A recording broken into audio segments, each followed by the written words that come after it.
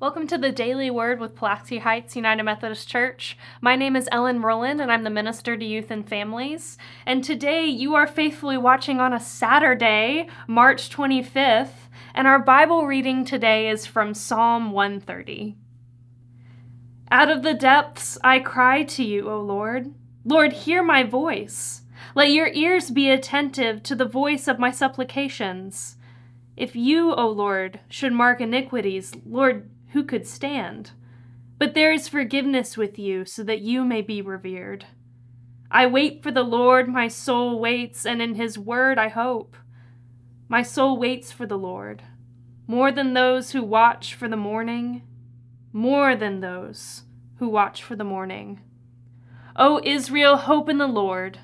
For with the Lord there is steadfast love, and with him is great power to redeem. It is he who will redeem Israel of all of its iniquities. The verse that repeats itself, so few of our verses, even in poetry, in the Psalms, repeat themselves quite like this. More than those who watch for the morning. More than those who watch for the morning. And when we think about Lent, we start to think about what this season means to us as it starts to draw towards its end. When I have students that come to sit in my office to talk about grief, to talk about someone in their life that's died, a lot of times what they say is, I just really want everything to go back to normal. I really just want to go to school. I really just want to not carry this anymore. And I want this to all go back to normal. And we all do this. We say we want our life to move along even if we have grief that occurs in our life. But Lent is kind of this beautiful moment for us as the church where we get to interrupt the force with which we have to go back to daily programming to say, what is dark?